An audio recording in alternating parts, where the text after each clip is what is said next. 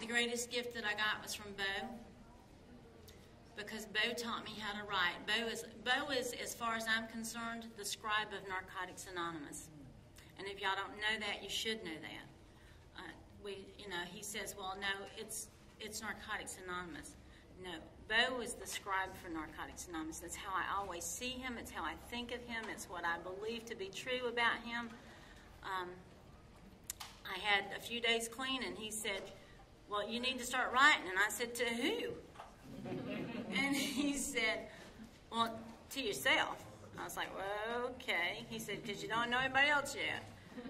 And I sat in his print shop in the middle of the night, and he handed me a pen and a piece of paper. And that has started a journey that has been incredible. And every time I pick up a basic text, Bo Sewell is in every page of it. And I'm grateful. I love you. You're my heart. And this is Bo.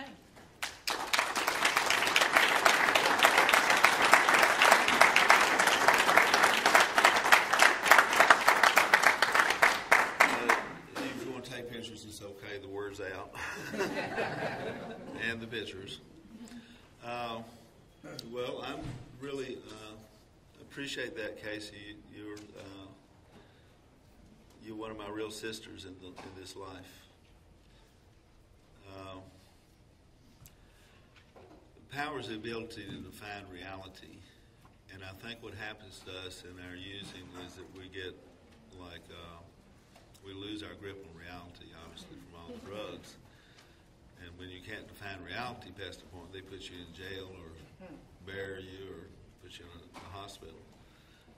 And the road back is still like a real God-given, mysterious thing to me. And I was, what I share up here will, be my experience, strength, and hope, and it's not necessarily right or wrong. It's just the best I can come up with right now. And from past experience, we're dealing with unimportant details and crapola from the past. I'm going to try to delete as much of that, and I'll share the things that the fearful part of me doesn't want you to know about. Not that they're bad things, but I mean they're very close to my heart. For one thing, I was sort of twisted by the fact that as I grew up, I became more and more aware that my dad's dad, my grandfather, had committed suicide. And that was all the more bad because he had been a multimillionaire on the gold standard. So I grew up wondering, well, money must not be the answer, more than most people would because of that. And also, if you're rich or famous or whatever, I'm not rude or impolite, I hope, but I'm not necessarily impressed by money or a title. Like I remember when I was a kid, I met Eddie Arnold, a country music star, and he was at the edge of the athletic field at Georgia Tech, and he was just a guy standing there, and he was nice to me. He wasn't too nice, but he was just, just a regular guy, and he was in the music business and made songs. We didn't talk a hell of a lot. We just kind of stood together for, 5 or 10 minutes. But he gave me a feel. And I think what must have happened with me, for one thing, I harvested a field of rabbit tobacco and we put it in jars. Maybe that's an addict, I went around and drank the after-dinner drinks after the New Year's party the next morning, even the beers that had cigarette butts in them. You just kind of have to hold them right. And maybe that's an addict. I made my own home brew when I was like 13 or 14 years old, sugar and water on the raisins and sugar and water on the windowsill, plus 9 days. Raisins come on the top. And kind of pour off the mash and do it again. Put about an inch of sugar in the bottom, watch it disappear. Turned to alcohol. So maybe that was addictive behavior. Or maybe it was the night that I moved out from my folks. I was standing on the Baltimore block with a bunch of beatniks down in Atlanta. because I really liked beatniks because you could sit around and drink coffee and talk about anything. And I was 14, and they were like 18 and 20 and 30, you know. And I could talk to them about things that if I tried to talk to my teenage friends about those things, they would just, you know, what's he talking about? And so maybe I was like looking for somebody to talk to way back then. I'm convinced if NA had been in my environment, I would have probably gravitated to it.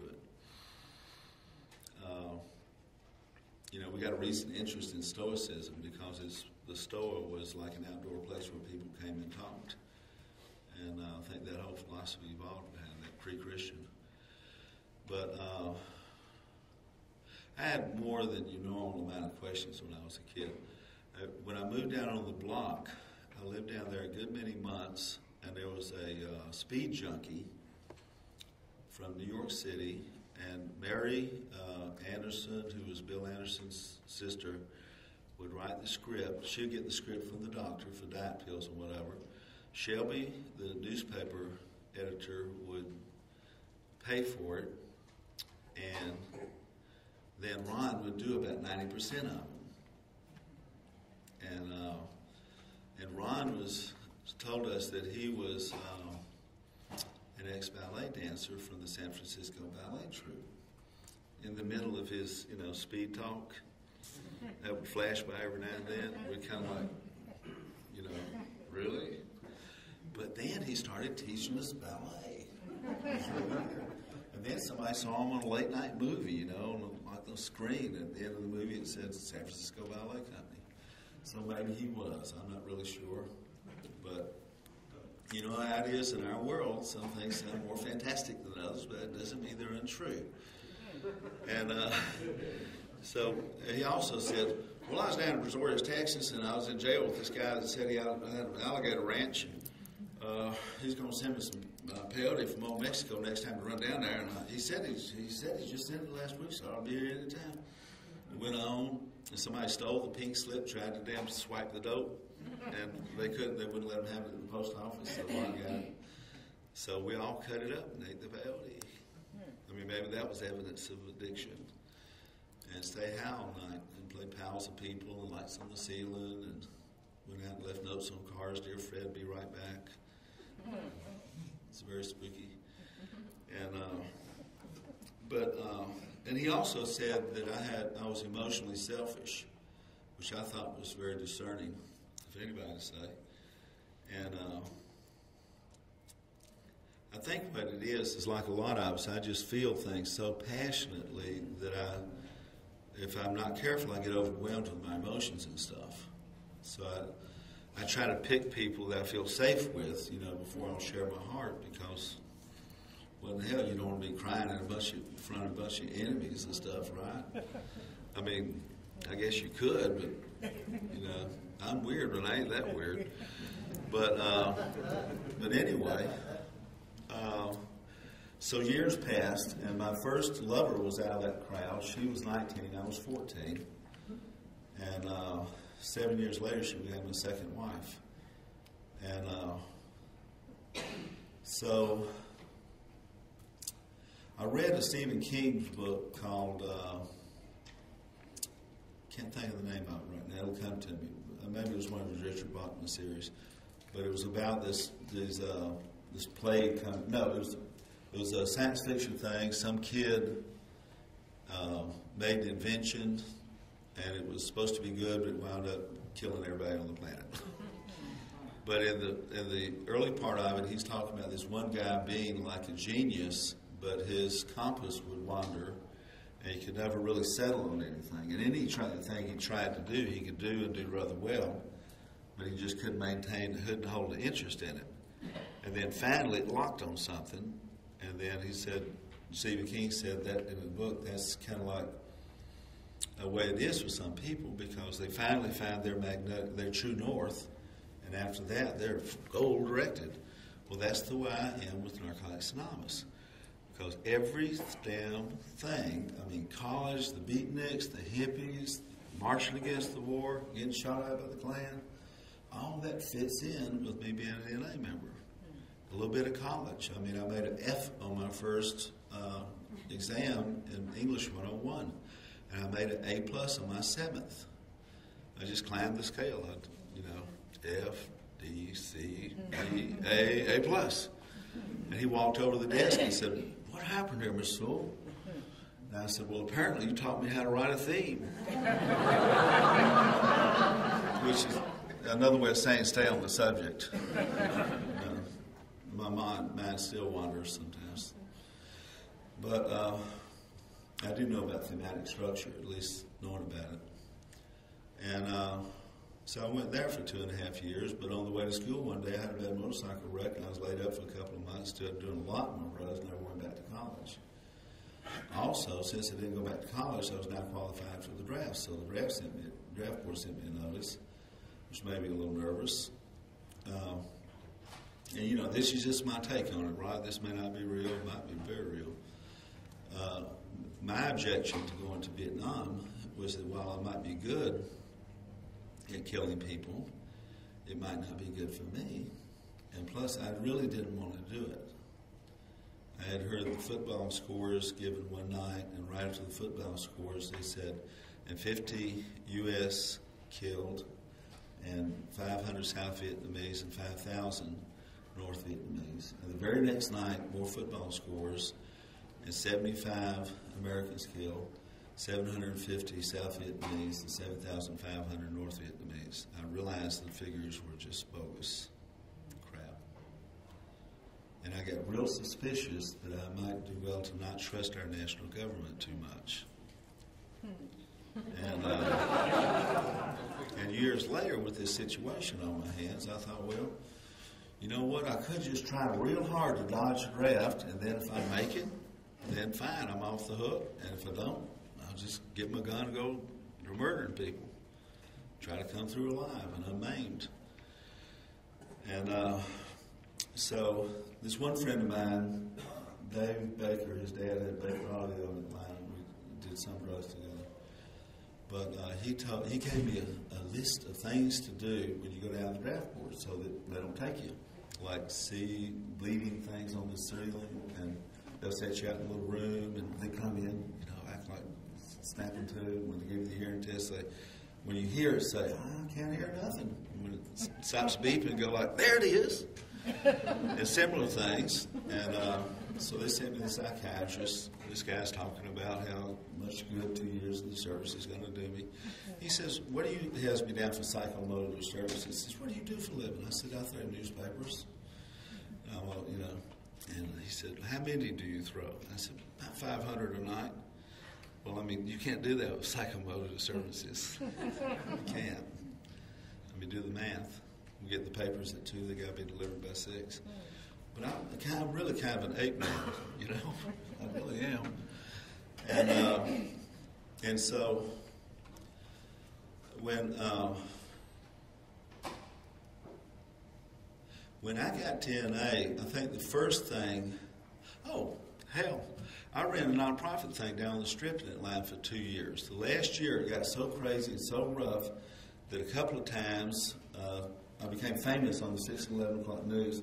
And you would tell your boyfriend that I had pieced your ass or something, and then he'd want to beat my ass and get me down an alley and be like attacking me.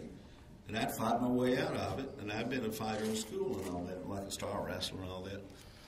But I started getting nervous because sooner or later, the guys were getting bigger. And I started carrying a gun. And I had a lot of restraint. One biker, beat me up and down the sidewalk, and I beat him back. I said, Lieutenant, I don't know what the hell this is about. If I was mad, I'd have shot you by now. He looked down with 6 gun. And he said, let's go get him here. I said, okay. And I never even found out what the fight was about. That's how it was down there. The main thing that I learned in those 2 years is that there was no hope anywhere on the planet Earth for addict-seeker recovery. No hope anywhere. Not in Tibet, not in Europe. I'm sure not in Atlanta. And that's scary because I think part of my little addictive imagination, I was predicated that there was like something out there, that you could go on to, but really there was nothing. And that bothered me.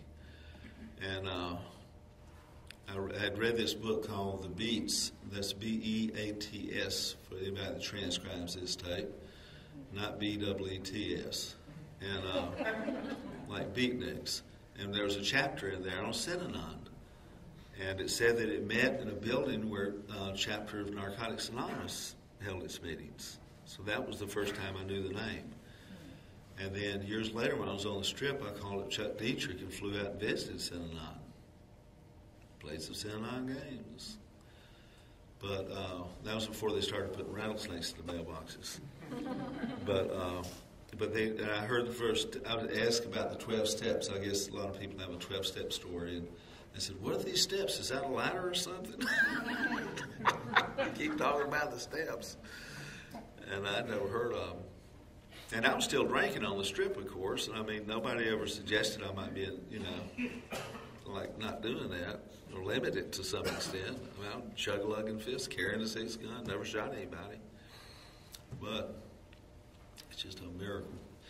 So right at the end of that is when I first called Narcotics Anonymous, really seeking help for me, actually. And there was no listing in Atlanta. So I called around, called AA. Somebody there said they knew of somebody that might have a white booklet and blah, blah, blah. So I got a copy of that and held 7 meetings. That was in 1971. And then my clean date is July 10th, 1974. I got married again. The marriage slowly fell apart again. And got divorced again. And right at the end of it is when I started, I went over to where I'd gone to one of the AA meetings with a guy that had been my vice president, and Jim, and he's been in that program all these years. I started going there about a month later. I mean, within a week I was going to a meeting a day, just checking it out. I didn't have anything else to do. And within 9 days they made me coffee chair. That was July. Sometime in August, they had the NA meeting out in Peachford. And I didn't want to go to that, but I did. And I liked it. I just kept going back for 5 years. So slowly, over a period of time, over 3 years, we went from 1 meeting a week to 2 meetings a week to 3 meetings a week to 4 meetings a week to 5 meetings a week. And I went to a meeting a day. I went to 110 meetings my first 90 days. And every time there was a new NA meeting, I would drop one of the AA meetings. And finally, after 3 years, I was going to 7 meetings a week, all NA. Well, all of a sudden, the damn talk about, NA and who's working on this, is there a book, where's WSO or whatever it is, where's Group Conscience, we had a copy of the tree. And we weren't getting real clear answers from the West Coast, so we flew out there in 77 and to the World Convention in San Francisco. And in that 3 years, and I think this is very telling and very important, I was severely scared that there was something good to get in NA. I mean, if you really wanted to, and that you had to work the steps to get it, I was afraid that I would rush ahead and get so involved with the other crap that I wouldn't get recovery. I'd never really worked my steps. So I just agonized over surrender. I mean, I double worked step 2 and got me a whole new belief system. I mean, God is a she. And I checked it all out. And I'd never done that before, and it was very revealing. And naturally, I had fear and inhibition. I didn't want to do it, but I did anyway. Because I wanted to be one of the ones that didn't walk out the door. I wanted to stay clean, see what all this was about. It was the most interesting thing in the world to me at that point. More than just the level of wanting recovery for myself. Hell, the first 9 months, it was kind of hard for me to imagine what recovery would be like. I was drinking, but I didn't give a fuck about it. I mean, I'd get drunk, but there was no compulsion. As far as I know, I'd never done any DTs or anything. It was not hard to put down. You got to not drink to go to these meetings, like whoop-de-doo. And, I'd stopped shooting drugs earlier, and that was different. I couldn't talk for about 2 years. So imagine those soul not being able to talk. But in this 3 years that I was really working my steps, and step 4 and 5 and 6 and 7, and step 7 being an adult fiend's dream come true, get to be another person. If the steps work, you get to be another person. You stop being yourself, get to be a new self. maybe a self where the dreams come true. And I think that steps move from the inside to the outside, really to the cosmos. But you start with the surrender, the admissions, you change your belief system. Your mind filters the eye cannot see and the ear cannot hear, that which the mind cannot contain. And so when you clear your system, then you can start seeing things that are really there and stop seeing the hallucinations. And and I think God works the fourth step when you turn your life and your will over. Because what addict could be fearless and thorough about anything? And 8 and 9 extend the process. So anyway, I took all this real serious because I didn't want to get loaded. I mean, everybody that came to NA in 1974 got loaded except me. And it was just very damn few. Go to your conventions. I mean, 20, 30 years, 29, 28, nobody hardly ever stands up.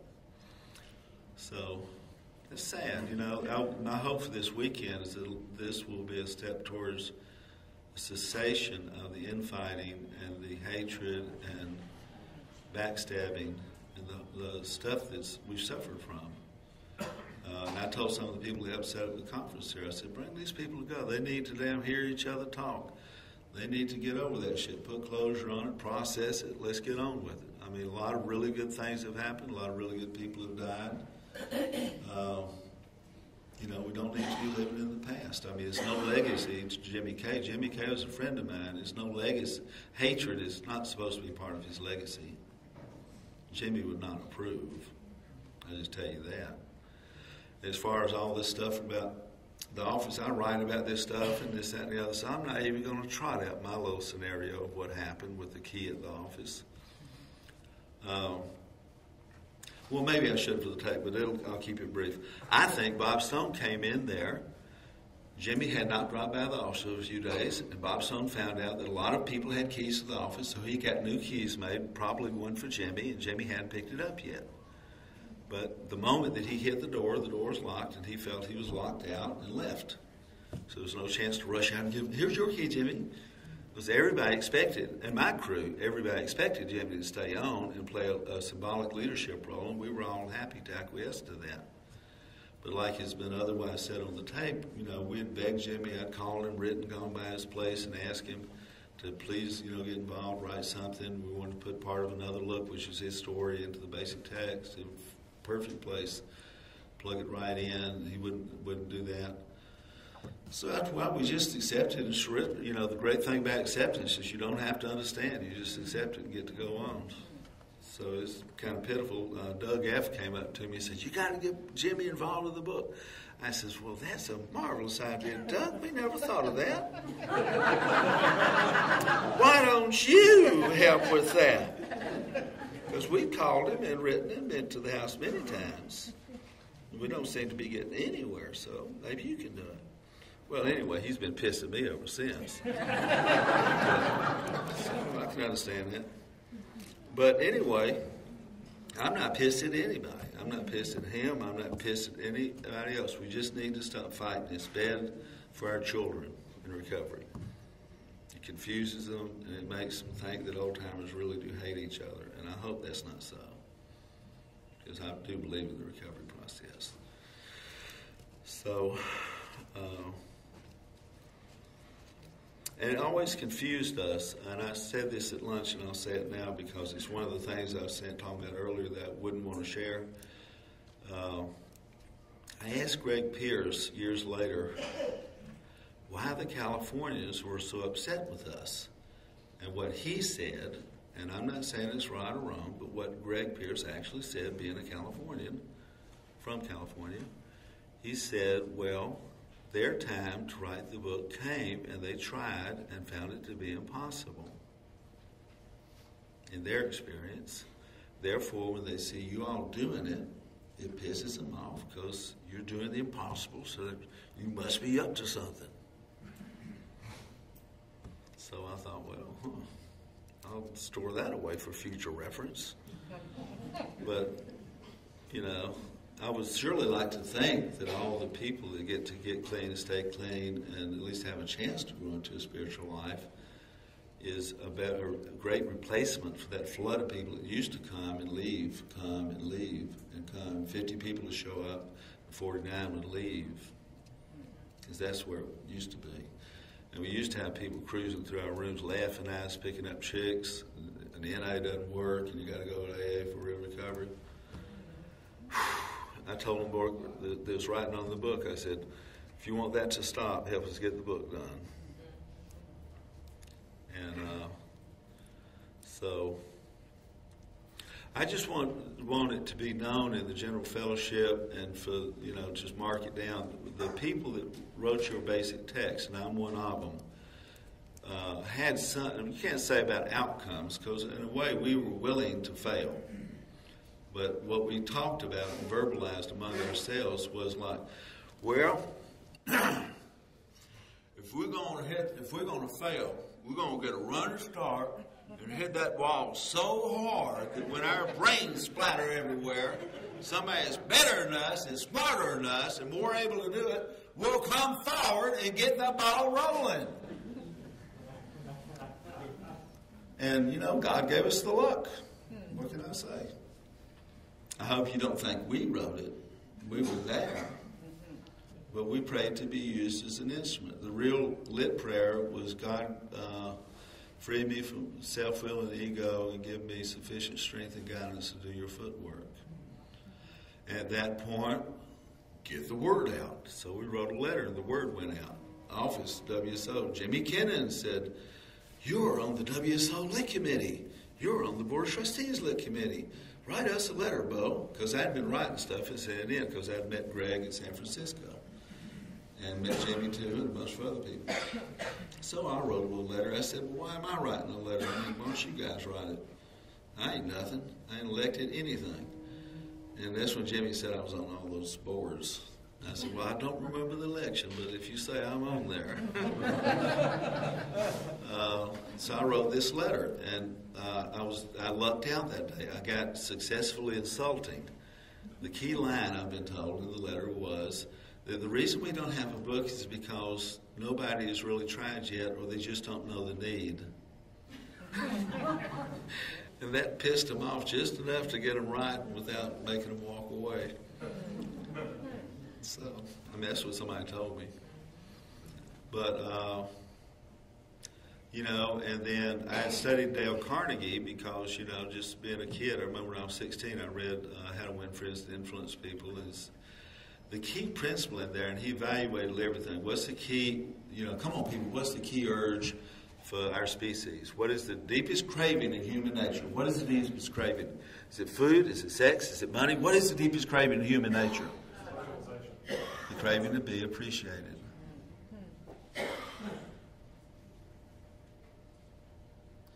Most of us, if we're ever really appreciated, react with tears.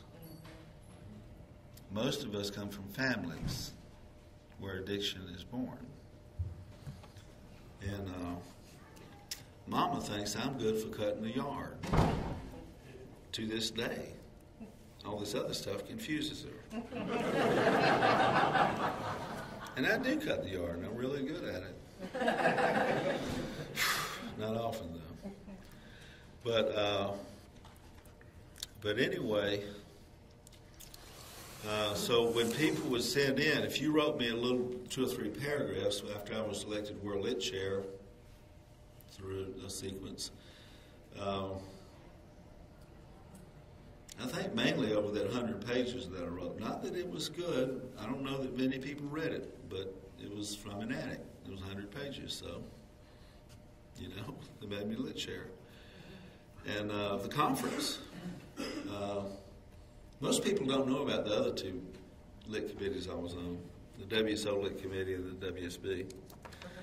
But, think of them as like I was a soldier, and then like little medals, or something, decorations for service, but not killing people. And so we tried to be kind of flat-footed and commonsensical about it. I'd write you a letter back that was so good that you would be dying for your husband to come home or for your wife to come home. Well, honey, World letterheads. I got a little letter from the Lit Committee today. Look at it. Thank you so much. We enjoyed your input terrifically. We sent out to all of our friends. And it's very important that you keep writing and doing more stuff to help us. We're so, so grateful. And here's some people close to you that you can contact with their contact information. And by the time you got through showing the letter to your girlfriend, later that night she thought, I could write some more stuff. And they did. And I kept, saying, well, we got another 5 or 10 pages in today, or, we got 200 pages, and then it's 400 and 500. And for some reason, that didn't make any sense to the Californians. So, if you're having trouble getting results, you vary your approach, right? So I put it into pounds. I said, well, we have about 20 pounds of input. And they went like, 20 pounds? Heck, that's a lot. And it became a real deal. And there was a little bit of showmanship involved because I wanted the conference people to know that we really were getting input. So at the next conference I went to, I had all these files in a big Foot Locker, $20 Foot Locker you get at like places, Walmart and stuff. So it's like full of all these files and stuff. So I lug it into the conference like this. So all these other conference attendees are watching like, what the hell's it got in the box? And I set the box over there and left the lid open. They'd kind of like, they'd be subtle about it. So you could see them homing in on that box, looking down in there. And it really was input from the fellowship for the basic text. And we had a first conference in, I was elected in 1979. And I felt like group conscience was the way to go from the beginning, so I asked the conference to set the site, and they set it in Wichita because it was equidistant between coasts. And about 25 people showed up, and we had a little place in a community center in downtown Wichita. That's where Leah Jerry's come from, along with all the corn and cows. And locals call it Wichita, Kansas. But so we worked very hard that weekend, and we did minutes on how to form a lit committee, minutes on how to do a newsletter, minutes on possible chapters of the basic text, minutes on how do you fundraise within traditions, and all that. Anyway, it was kind of a fantastic thing that ensued. The minutes were in incredibly rough shape, and they were very hard to decipher, so they couldn't do them in Wichita, so they sent them to us. I couldn't get so-and-so to do them or such and such to do them. Finally, I wound up going through the minutes, and they were undecipherable, except for the cover page.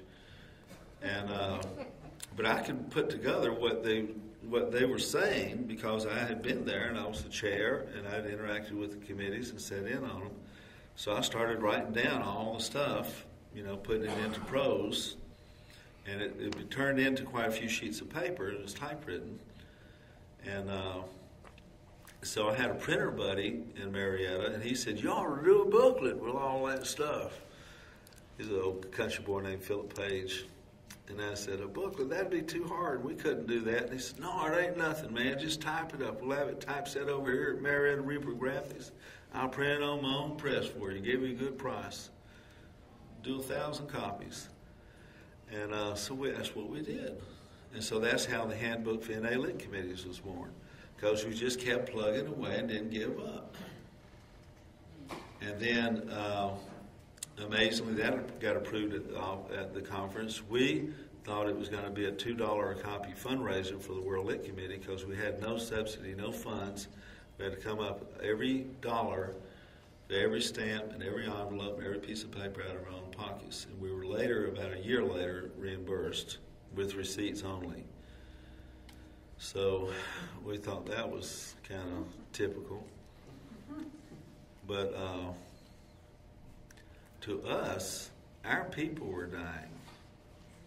And so while we tried to keep a straight face through some of these scenarios, what we were really is kind of like Jews in Germany during World War II. You might be nice to Nazis, but it's not because you liked them. Not that the West Coast was Nazis, but You know, the funding and the other little things that happened and all was strange. And, you know, Jimmy, going back to Jimmy for a second, he was always very supportive and friendly and loving and terrific and making positive suggestions and all that. But my fantasy is that he had some buddies working on him, whispering shit into his ears. I don't know. But some of the stuff is pretty fantastic. And you know how us dope fiends are. And so that's what happened when it got left to my imagination. But anyway, we were not worried. We weren't. Our main job, and from the holy books I had studied, the Tibetan Book of the Dead, and looking at all this from a grave side casket, was to keep our eye on the ball and don't get distracted and pray for strength and guidance. And distraction was anything that would get us off the next positive thing we could do. So we just didn't get distracted. And we got the handbook done. Well, lo and behold, they thought so much of our work that even though it came out way after the 90-day review period, they decided to approve it. So the $2 went to WSO. And we got to fund ourselves for the second year. And they messed around and made me lit chair again. And so we set another conference site. The conference decided where it's going to be. The next World Convention, this is an interesting fact about NA history that I don't think anybody knows because I never hear it brought up, is, you know, the AA program, you heard of that? Well, they have a young people's component, and they have a convention. And so wherever, just by luck now, when the AA Young People's was in Southern California, that's where the NA World Convention went. And then when the Young People's AA Conference was in San Francisco, that's where the next year they had the NA Convention. I've been told that. I haven't even checked it out. It might be just a fucking rumor. But good story. The point of it, the good side, the important part of it, that's not a rumor, is once we started having these lit conferences, we had a lit conference in Wichita, and it gone from San Francisco to Houston to Atlanta. I chaired the Atlanta World Convention with no guidelines. Calling California, give me some guidelines. There ain't none. Oh, God, you kidding? Call Houston. They might know something. I called Houston. They were all mad because they'd all fight after a convention, you know. The committees would. They set aside personal preference in favor of group purpose until the convention was over. Then they'd hasta la vista, baby. And God bless them. And that guy that chaired the Milwaukee World Convention, he was the one that actually sent us a bundle of input. And do you know how many of his subcommittee chairs came forward and helped him write the input? It was big, fat zero. It made him so damn mad that he made a really good report of how to do merchandising, how to do hospitals and hospitality, and how to do program committee and the whole thing. And so what I did was elaborate on it. I chaired a world convention. He had chaired a world convention. And he had a base document, so I elaborated on it. Then I finally got a group conscience 6 months later at Memphis, and I said, we're going to play a game here. You all have all got copies of it.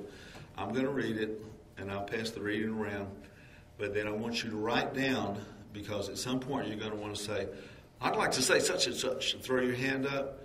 Well, before you throw your hand up, write down what you would say on the piece of paper. Then you can throw your hand up. And I'll keep my eyes on them. And if you threw that hand up, and I said, I didn't see no writing back there.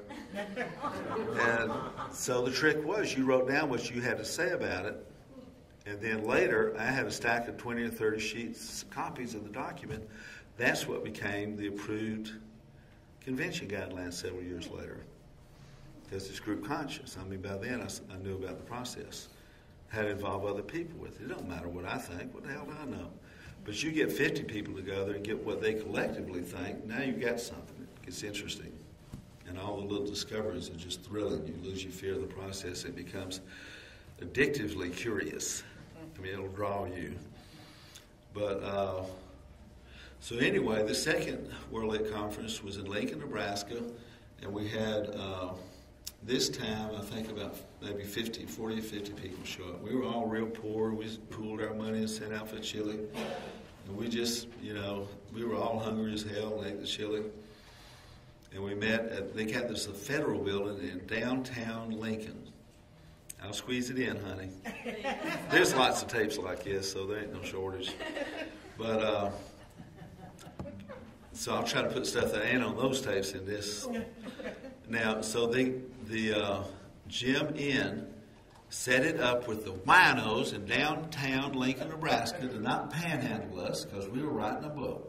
And the bum stopped us and said, okay. And one kid came in loaded and was so rambunctious, and I had a real good surrender. I could be aggressive, but I could also surrender on his chair. And Bob B. had showed up, and Greg P. had showed up for our board of trustees. So we got our subcommittee, the WSC, got good help from the trustees. The system worked back then. And so anyway, this kid was loaded, and I didn't want to tell him, I didn't want to throw him out. You know, I was chair. I could have gone to a couple of stout fellows and said, I would need to take him outside and have a little talk. I didn't do none of that because, I mean, it's a lit conference, man. You don't want to damn spoil the atmosphere. You know, we're not a bunch of thugs. So what happened was the most great thing that could have happened. You know, the guy's like talking out of his head a little bit and asking questions out of turn, wanting to talk for 10 or 15 minutes. And this young lady sitting right here, she said, she realized nobody else was going to step into the moment, so she said, we're writing this book for you, but we're not going to let you stop us from writing it. So you need to go outside now. So he did. He got confused and went outside. And that was good. And then I remember sitting right here, and this little cute Wichita gal came in, or Midwestern gal, cute women out there. She sits down, she's fidgeting, you know. Fidgeting. I can tell she's a little nervous. I said, have you said your lit prayer? She said, what's that? I said, well, see all those people? They said this prayer for God to remove their self-will and ego and give them the strength and guidance to do his footwork. Look, we've printed out a little piece of paper here. Why don't you take it out in the hall, do your lit prayer, and then come back in? She said, okay. So she leaves with the paper. About 5 minutes later, she comes back in. She's throwing her hands up, and she's making input and stuff because the ego's out of the picture. But we all knew what the rules were. We agreed to them. We all surrendered to them. So it wasn't nuts. That might have looked nuts to an outsider, but you know, we were very careful about these things. And we would also do other things that probably looked funny to outsiders. One thing would be getting in people's face and asking them how they really worked a step, or like, well, you obviously have something to say. You're going to spit it out? You want to go out in the alley? We'll work it over some, huh? Just kidding. But when your body hears those words and sees that body language and shit, you'll say, well, blah, blah, blah, I actually do so-and-so. Write it down. Write it down. Thank you, sir. Write it down. It's a stench, but it works. Well, guess what? People that get out of universities and get a job at WSO out of a movie company maybe or something like that, guess what they think of that literary technique? They think we're insane. So that's what happened to our lit process. That's why the lit work that I'm doing for the fellowship right now, and I work on it every single day, is outside the structure. I mean, I can't exactly explain what happened, but I mean, we set World Lit Committee up to be a support system for addicts seeking recovery and people that wanted to do good things, contribute to our common welfare. And we no longer have the support system. World Lit's not there. The board of trustees isn't there. We have to get anything done. We have to work outside the system. How you like that, Mr. Tape? Well, that's the truth. And plus, we're making it. I mean, the stuff reads good. I get all teared up. I can talk about it okay, but when I read it, I get teared up. There's so much love and caring and concern and beauty in there. The NA Way of Life book is the application of spiritual principles. And it's a continuation of where the basic text left off. The basic text is basic because we were young then. We didn't get input on employment, so we didn't feel it was our place to make up nothing. We didn't get input on parenting, so we didn't think it was our place to make up nothing. We didn't get input on getting over abuse, neglect, and recovery. We didn't feel it was our place to make up anything. Today, we get plenty of input on those things. We have fine chapters. We even got a chapter on sex. So we call it a not-so-basic text for adults. And every week, I ship more books than WSO shipped in the 20 years preceding the basic text. And I do it under the NA Foundation group. And we send surplus funds to WSO, and they send us nice little thank you notes.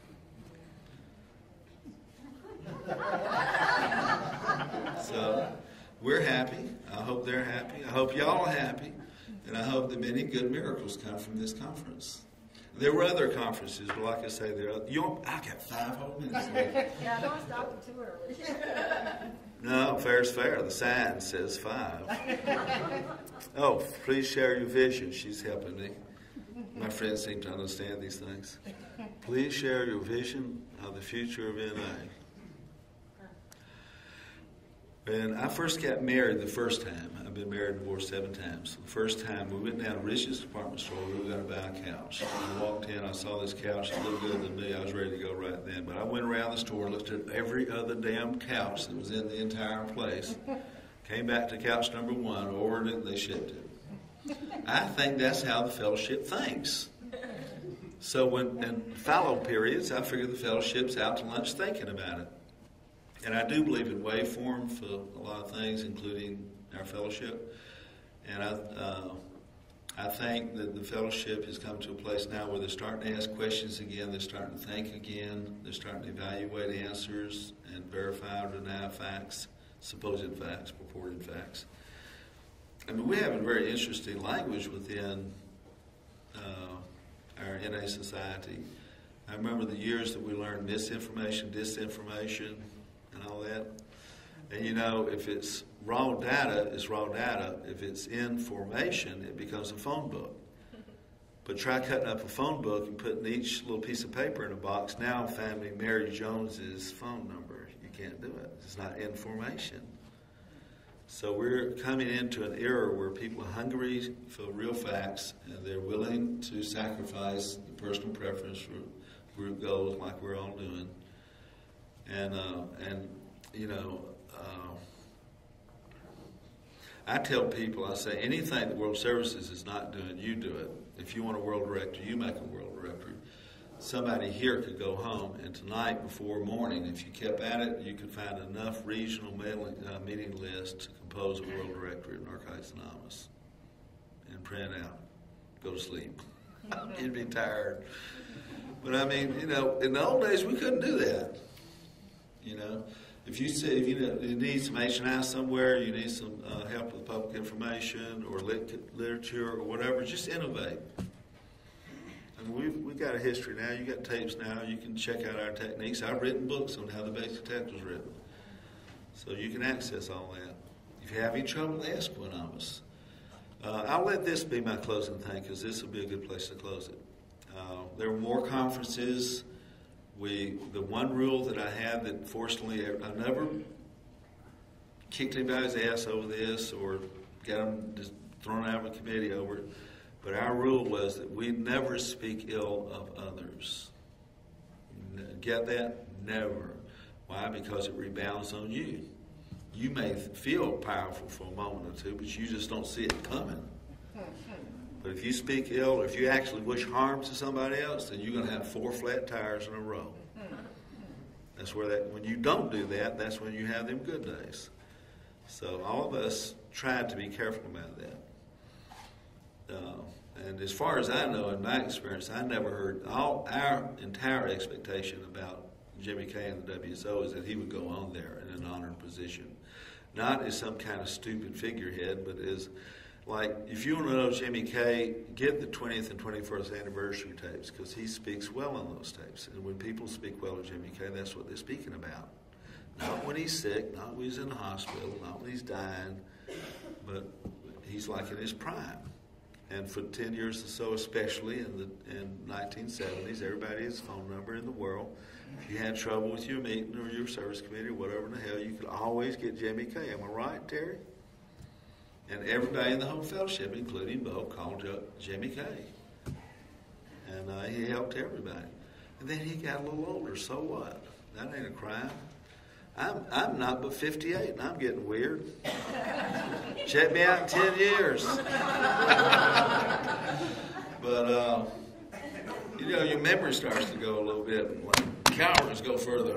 Somebody changed the rules when I turned 50.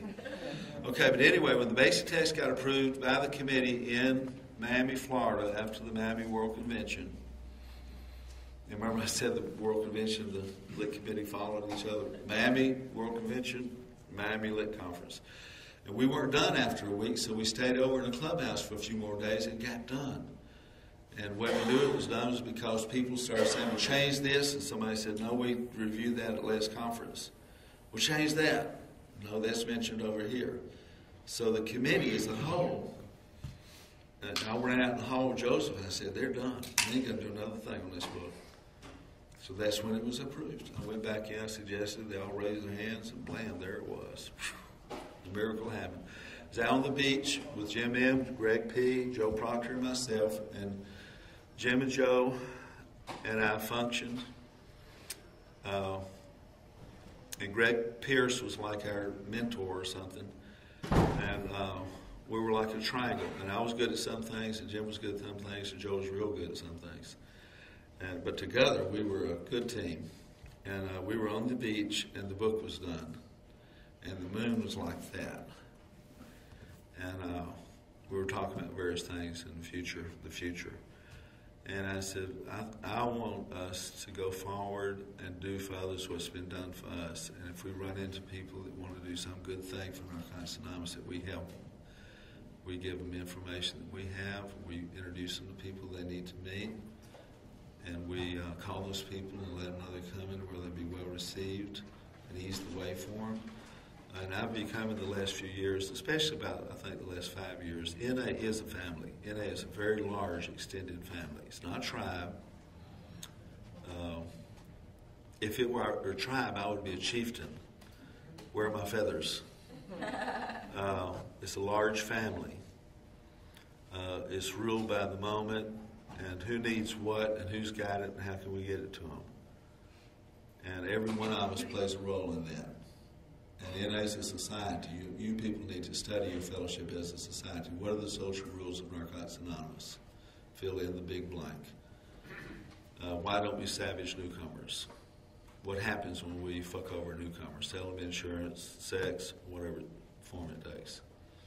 The only thing really bad about sex is that it gives them excuses to say, you don't really care about me, you just want to fuck me.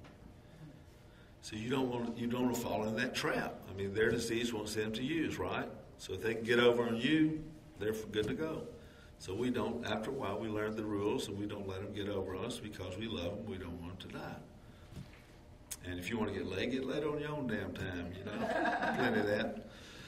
But anyway, that's our vision for the future, is that you people, and what you're learning, you share it with others, and they share it with others, and you learn more and build more and have other conferences like this and put it in writing. And if somebody comes up to you and says, I read what you wrote, that's just a bunch of shit. You say, exactly where is the bunch of shit? What's the page number? And what would you like to see corrected? And if at all possible, correct it. Who gives a damn? Let's get it right. And if it's right, let's put it in writing. Because if it's not in writing, the disease can play with it easier. And Camus said, writers write. Writers are driven to write. I have to write. Thank you.